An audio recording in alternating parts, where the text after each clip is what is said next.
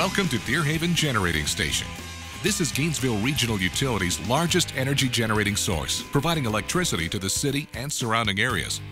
Located on more than 3,400 acres, Deerhaven is home to beautiful forests, migratory birds, deer, and other wildlife. But here at the heart of the property stands a state-of-the-art, environmentally mindful workhorse. So I'm sure you're wondering what this place is all about, how everything works, and just exactly how we make electricity. So let's get started. Here at Deerhaven, we have a variety of ways of producing power, helping to provide a more reliable source of electricity. What we call Unit 1 generates 81 megawatts of power and can run on natural gas or oil. Unit 1 plays an important part here by providing extra support to our main power generator, Unit 2. Don't let its name fool you. Unit 2 is our #1 power source. It runs on coal and can provide 248 megawatts of power. And if 329 million watts of power isn't enough for you, we have 3 natural gas-powered units. One generates 80 megawatts. The other 2 are smaller standby units, on hand just in case everyone decided to go a little overboard on the holiday decorations. Add it all up and you get 449 megawatts of power. Having this kind of flexibility is a good thing. So now that you know what we can do, let me show you how we do it while meeting or surpassing rigorous environmental standards. Let's begin, say, 360 million years ago. To really understand just how Unit 2 generates its power, we have to start here, with the largest power plant in our solar system, the Sun. Ooh, that's hot. Okay, so 360 million years ago, just like today, the Sun's energy shined down on the Earth and was collected by millions and millions of plants and trees in dense swamps through a process we all know as photosynthesis. Over time, plants grew, died, and accumulated into decayed vegetation called peat. Huh? No, not that peat. P-E-A-T, peat. Looks like this. If peat becomes trapped by mud and rocks, preventing natural decay, and if it's then pressurized by layers and layers of earth, pushing it deeper and deeper underground, in a couple of million years or so, peat will become this, coal. This, believe it or not, still has some of that energy that it got from the sun some 300 or so million years ago. So why is coal important to GRU? Coal is the most abundant natural energy resource. It doesn't have as much of a tendency to fluctuate in price as gas and oil. Plus, it has saved customers money. And we're not talking chump change. From 1995 to 2008, using coal instead of natural gas saved customers a whopping $648 million. Those savings are even greater over Unit 2's lifetime. So let's show you how we use this fuel source.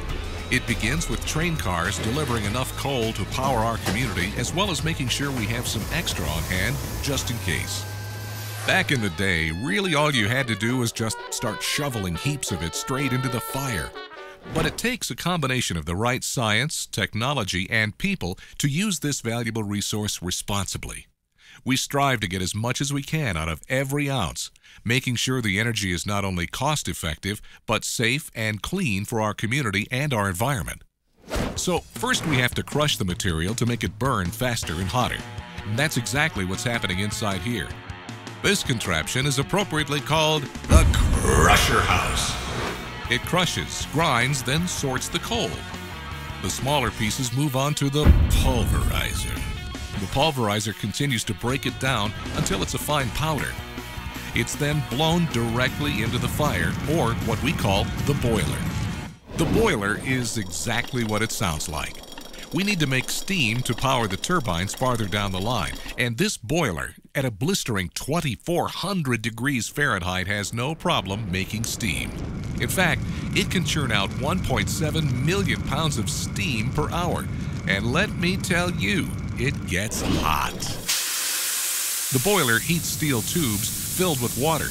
The water turns to steam, creating roughly 2,000 pounds of pressurized steam per square inch. This high-pressure steam is piped to the turbine, which is basically a really large fan, and causes it to spin.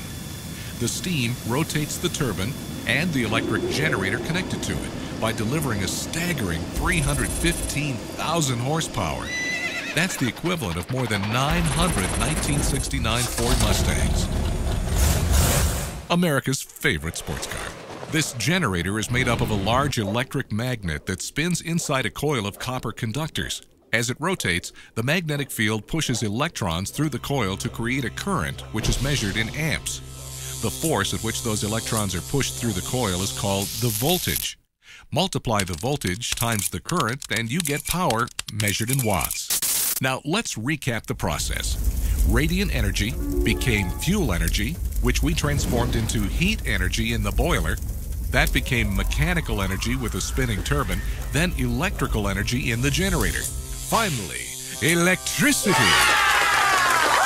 You betcha! Electricity travels out of the power stations through large power lines to smaller substations within the community. There, the voltage is reduced and distributed to customers. End of the story, right? Well, not exactly. Let's go back to find out what happened to that coal after it was burned. When burned, it leaves behind ash.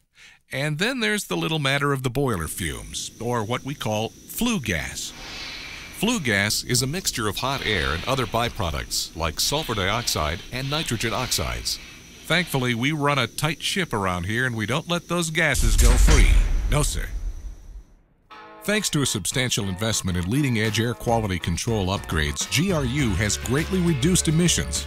We meet or surpass state and federal air quality standards, and we're very proud of this progress. Let me show you how it works. First, the light ash floats around, so it's a little tricky to catch. It's removed with the help of an electrostatic precipitator that attracts the ash like a magnet. Then we make sure to recycle 100% of the light ash. You know, it makes a great bonding agent when mixed with cement. Now, the heavy ash falls and is collected in a hopper. No, not this hopper, an ash hopper. It's kind of like a big garbage bag. Next step is the selective catalytic reactor. Huh? Big word, sounds high-tech, but really it's just basic chemistry.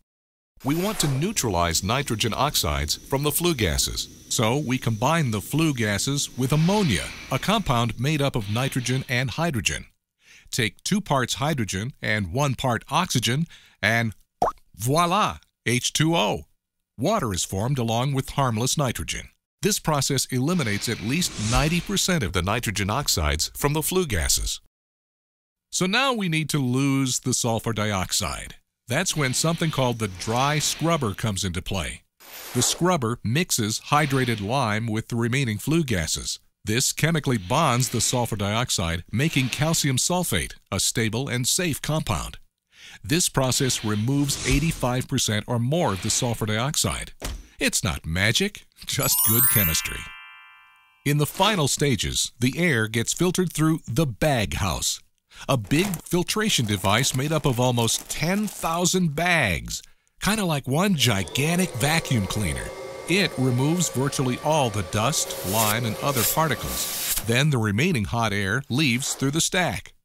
All of these air quality controls allow us to not only clean up the air, but to burn a wider variety of coal. This helps us when we negotiate fuel prices to try to save customers money. We not only obsess about flue gases, we're really conscientious about our water too. We clean and recirculate all the water we use here at Deerhaven.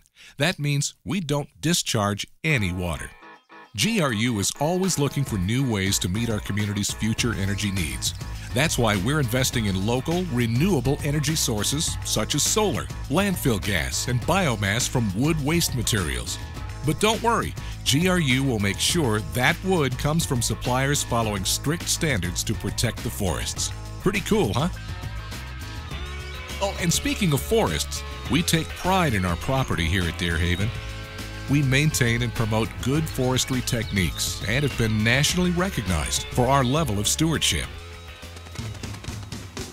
Thanks for wanting to learn more about Deerhaven and see just how GRU does things around here. We'll continue to provide safe, reliable, competitively priced electricity in an environmentally responsible manner to you and our community.